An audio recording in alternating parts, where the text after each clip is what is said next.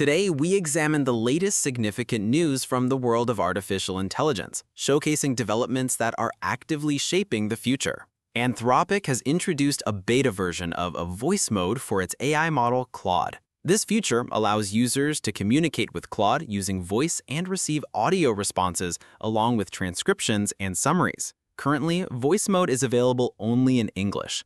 The free plan limits users to 30 requests per day, while paid plans offer advanced features, including integration with Google Workspace. Claude also now supports web search for all users, positioning it as a strong competitor to ChatGPT. In scientific advancements, Microsoft has published research results from its Aurora AI model in the journal Nature, demonstrating notable capabilities in weather forecasting. Trained on over 1 million hours of data, Aurora is shown to outperform traditional methods in accuracy and speed. It can predict not only weather patterns, but also air quality, hurricanes, and ocean waves. The model generates predictions up to 5,000 times faster than classical systems, is already integrated into MSN Weather, and is available to developers on GitHub. In major business acquisitions, Salesforce has acquired Informatica for $8 billion. This move aims to strengthen the capabilities of Salesforce's Einstein 1 platform to work with AI. The integration of Informatica's solutions with Salesforce's Data Cloud, MuleSoft, and Tableau is intended to create a unified platform for autonomous AI agents, thereby reinforcing Salesforce's position in the data and artificial intelligence sectors, competing with ServiceNow, Snowflake, and Databricks. Tencent has open-sourced Hanuan Portrait, an AI model that transforms static images of faces into realistic animations.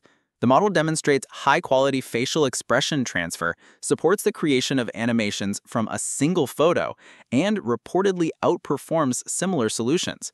Hanuan Portrait is available on GitHub and Hugging Face, but requires a powerful graphics card. Tencent plans to further expand its capabilities for working with video. The startup Spatial Dynamics, co-founded by Matthias Niesner, known for his work with Synthesia, has raised $13 million to develop spatial AI models capable of creating 3D environments based on text or images. The technology aims to generate interactive environments with realistic physics. The company has opened a waiting list for early access, plans to monetize its technology through an API, and currently maintains a compact team. Mistral AI has announced the launch of its Agents API designed for creating intelligent agents. These agents can plan and execute tasks, maintain context, and interact with other APIs, databases, and documents. The Mistral Agents API supports code generation, web search, and image generation, offers flexible pricing, and is positioned as a competitor to offerings from OpenAI, Google, and Anthropic. At a recent Google event, possibly Google I/O, the company announced Sign, an AI model for real-time sign language to text translation.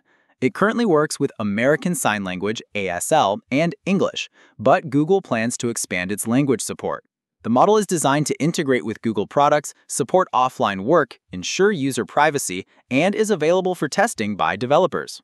That's all for today. Thanks for watching. Don't miss the next news. Subscribe to the channel. Bye.